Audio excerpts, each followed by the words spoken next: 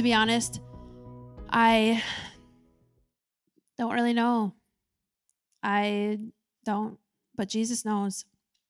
I've had a couple of things on my heart that I did prepare. Don't worry, I did spend time with the Lord and I asked him for his heart and all those kind of things. Don't worry, I'm not just like up here like gonna be throwing anything around. I did prepare. I have a couple of things that I felt like the Lord had dropped into my heart, and it's crazy because it was along the lines of Pastor Shar, what she was talking about.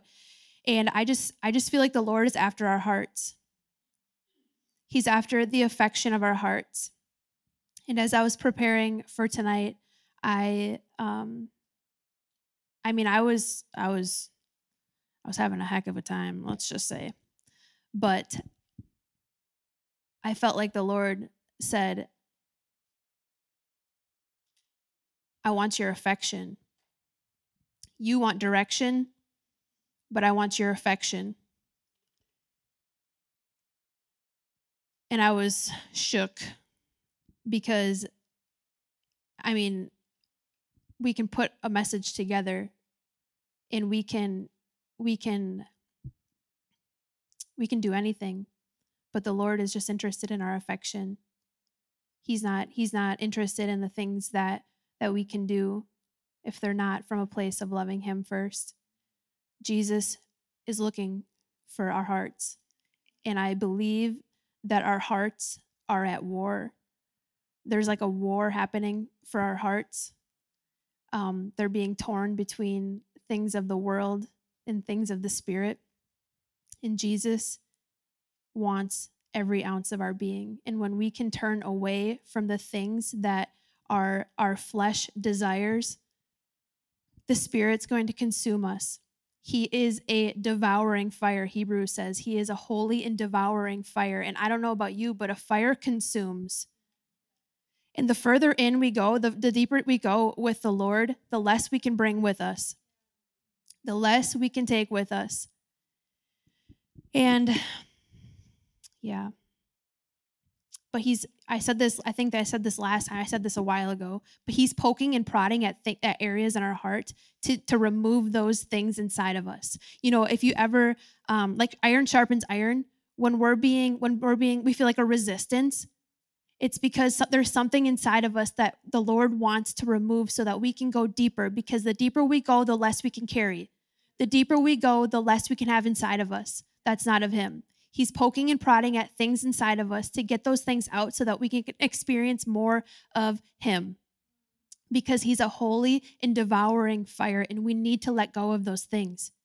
We need to let go of those things. We need to let go of those mindsets. We need to let go of those perspectives that are not heavenly focused. We need to let go of those things. In critical hearts, we need to let criticism go. I believe that the Lord is wanting to remove criticism from hearts. I believe that we sometimes mask criticism as discernment, and that is very dangerous. That is a very dangerous place to be, to say that I am discerning such, but it's actually coming from a critical spirit. It's not, that's a no-go, and it will actually hinder our growth. It'll hinder what we experience when we come into the presence of God. He wants to consume that. And Pastor Shar said it in the past that he can only consume things that are surrendered to him. He can only consume things that are surrendered to him. We're only going to be able to go so far until we need to lay those things at his feet. He's interested in the affection of our heart, not the things that, not anything else. He wants the affection of our heart. He's interested in our heart. He's interested in our love.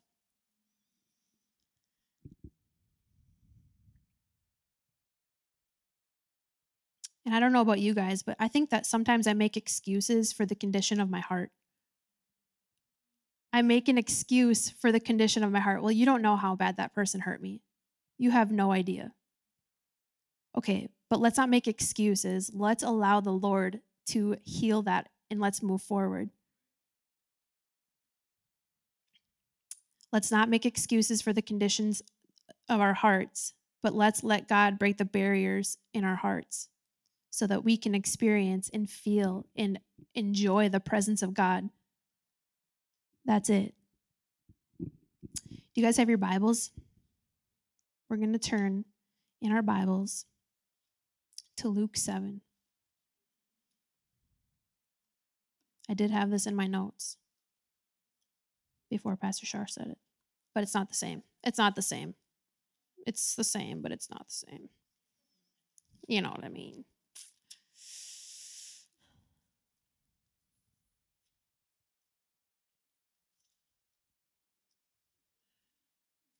Luke 7, starting in verse 36. I have to hold the Bible up to like right by my eyes so that I can read it. I'm only 24. Jesus. Jesus is the healer. He can do anything he wants. So if you are wearing glasses, he can heal us.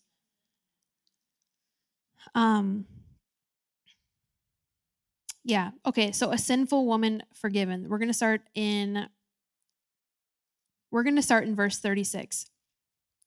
It says, one of the Pharisees asked him to eat with him, and he went into the Pharisee's house and reclined at the table. And behold, a woman of the city who was a sinner, when she learned that he was reclining at a table in the Pharisee's house, brought an alabaster flask of ointment.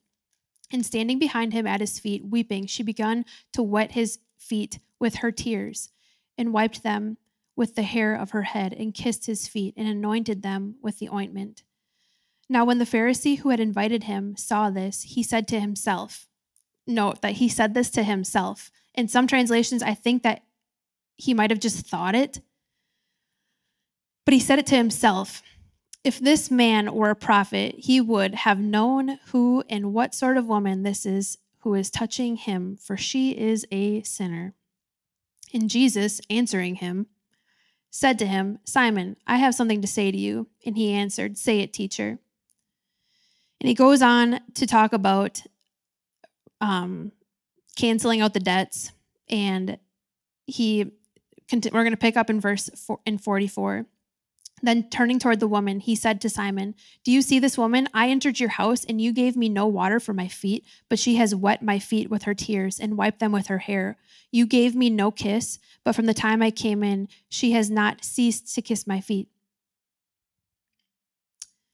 You did not anoint my head with oil, but she has anointed my feet with ointment. Therefore I tell you, her sins, which are many, are forgiven, for she loved much. But he who is forgiven little loves little. And he said to her, your sins are forgiven. The man, the Pharisee, he scoffed. He was like, do you know who that woman is? Because of criticism, because of the condition of that man's heart, he missed who was sitting in his house. Because of the condition of that man's heart, he missed who was sitting in his house. But because of the condition of that woman's heart, she experienced freedom. She experienced freedom, a measure of freedom that you can't experience when you have a condition of your heart that is similar to this man's. This is for me. Jesus is longing for our affection. She was forgiven because she loved much. Because she loved much. The condition of her heart, the posture of her heart. Jesus is after our hearts. And there's a war over our hearts. There's a war over the affections of our hearts. What are we giving our affection to? We will become what we behold. And this lady was at his feet. We will become what we behold. I want to be like Jesus. You know, in 1 John, it talks about if you are in Christ, we must live like he did. We must live like he did. Everything that he did was love. Everything that he did was love. And he wants to uproot those things. It says in Matthew that anything that is not planted by the Father will be uprooted. That means that anything that's inside of us that's not supposed to be, we'll feel that tension. We'll feel that opposition because it's not supposed to be. Jesus wants our love. Thine eye be single, solely on him, only Jesus, the affections of our heart. Does that make sense? I don't know. Yeah. Jesus is after our hearts. In 1 Samuel 16:7, it says, "For the Lord sees not as a man sees. Man looks on the outward, but the Lord looks at the heart." In Ezekiel 36:26, it says, "And I will give you a new heart, and a new spirit I will put within you, and I will remove the heart of stone from your flesh and give you a heart of flesh." And I believe that this sounds amazing. This verse is like, yeah, baby, give me a new heart. Give me a new spirit, put it in me. But the thing is we have to maintain that. We have to maintain the condition of our heart is up to us. We have to maintain a right heart. We have to protect. It says in Proverbs 4:23 that we need to guard our hearts above all else, because from that flows the wellspring of life. So he gives us a new heart, and he puts that inside of us. He'll take out that stony heart, that doesn't feel anymore because people have done us wrong. The reason that this message was on my heart is because I was realizing that my heart had become numb.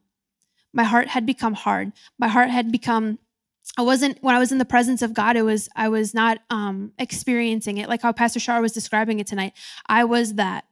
And for many reasons, whether it was an offense, whether it was unforgiveness, whether it was because somebody did me wrong, I had allowed my heart to become in a place where it wasn't soft and pliable. I wasn't experiencing the presence of God, but that is not the design that God has for our hearts. This is the design that he has, is that we will have a heart of flesh, a heart that feels, a heart that experiences, a heart that knows that we are close to the heart of God. Because when our affection is solely on Jesus, our hearts will become soft and pliable. People say that time heals. No, God heals. Time in the presence of God heals. Time, that's what people say is, oh, time heals. That's an excuse for the condition of our heart. That is an excuse to keep the condition of our heart the way it is. Time in the presence of God heals, and God heals. That's it.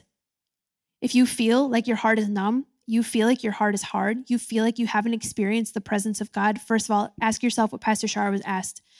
Ask the Lord if you have anything inside of you that is hindering you from experiencing the presence of God, number one. And just get in the presence of God and allow the presence of God to consume your heart and thaw the places inside of you. Those numb places that you've like, I can't feel. It's become calloused. That callus is going to shatter in the presence of God. That's what happens. That is what happens, because he's longing for the affections of our hearts. So I'm telling you, it's our job to take care of the condition of our hearts. It's nobody else's responsibility but my own. And yeah,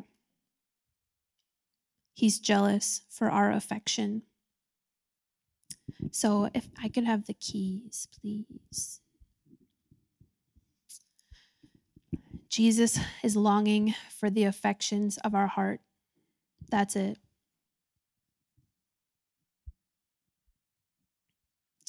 We live in a world that it's easy to be distracted and pulled in many different directions. I think even sometimes that can be an excuse. Yeah, I live in a world that's very chaotic. Okay, well, if peace is in you, chaos isn't. So John 14:27 says that Jesus is giving us the peace. Peace is in us. We have to live in peace. We have to live in peace. We have to choose peace. In a world of chaos, we don't get to say, oh, I live in a chaotic world, so it's really hard for me to. No, we all have the same option. We all have the same choice, and we need to choose peace. We choose peace. Peace is a person. His name's Jesus. And it also says in Romans 8 that Jesus lives inside of us. So, that's cool. You can put 2 and 2 together. Yeah. 2 plus 2 is 4. 2 plus 2 is Jesus. No. All right, if I could have you guys stand with me.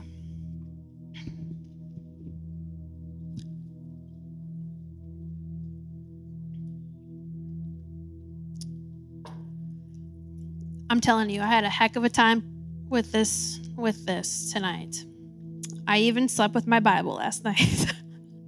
I was like, okay, Lord, I just need some, like I said, direction. I was seeking direction. And Jesus didn't want me to be seeking necessarily direction. He wanted me to be giving him my affection. And from the place of giving him my affection, searching for direction is not bad. Don't misunderstand me. That is not what I'm saying. But from the place of giving him my affection, direction comes. From the place of Jesus, from the place of being at his feet, everything flows from there. He is the answer. And before I grabbed my Bible and put it on my heart and fell asleep last night, I felt like the Lord asked me this. Are you presenting yourself as the best you can? As a pure, blameless, and spotless bride before the King? Before your bridegroom? Because I want a laid down lover, consumed by me alone. Let us be like the sinful woman who had nothing to lose but to give Jesus everything. And she's a true example of walking in the fear of the Lord and not walking in the fear of man. She didn't care what man thought. She did it anyway. She gave Jesus everything. I prayed for somebody tonight and I said, release that thing that has been consuming you so you can be released. Release it to him, give it to him so you can be released. So the affection of your heart can solely be on Jesus.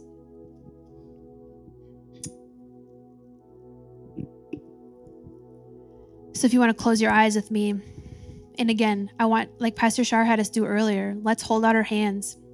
And I want you to ask Jesus in your heart. You can even say it out loud. Jesus, what has been having the affection of my heart? Where has the affection of my heart been? What's the condition of my heart? And how did it get there?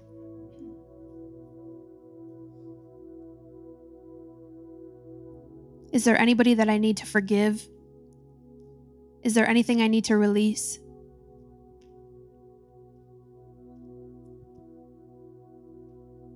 Let him show you. And some of you might be like, I'm good. But let Jesus be the judge. Let Jesus be the judge of that.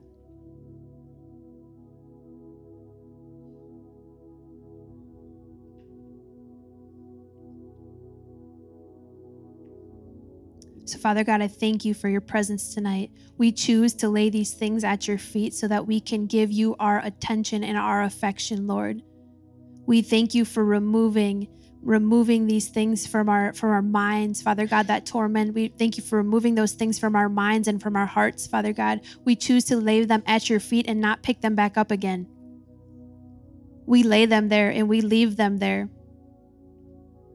And we turn our affection, we turn our gaze to you, Lord Jesus.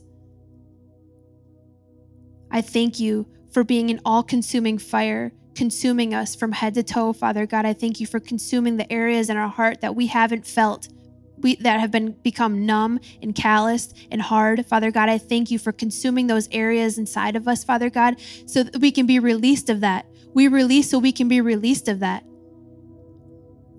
I pray that your people would experience and feel your presence on a deeper level than they have in a very long time, Father God. I thank you for releasing and for healing hearts tonight in Jesus' mighty name. In Jesus' name. And for those of you that are like, yeah, that's impossible for me, I bind that lie in the name of Jesus, and I speak life over you. I speak life over your mind, Father God, and I thank you that you are encountering those people that have had those lies. And I thank you for truth flooding their beings right now in Jesus' name, that it can happen for them and that they will experience your presence and that they will have encounters with you and it will be enjoyable. Their life will be enjoyable. Thank you, Lord. We thank you, Lord. We give you our hearts. We come to you and we give you our affection. We love you much. We love you much. We lay aside those things that have been consuming us or trying to consume us. We lay aside chaos and we enter into your peace. We choose peace, Lord. Thank you. Thank you for who you are. Thank you for who you are. In Jesus' name. In Jesus' name. If I could have the ministry team come up, and if you need prayer for anything, don't leave without getting prayed for. Don't leave. If you feel like there is you feel like you need healing in an area, or you feel like you need a breakthrough, don't leave without receiving it. Jesus is here and he wants to encounter you.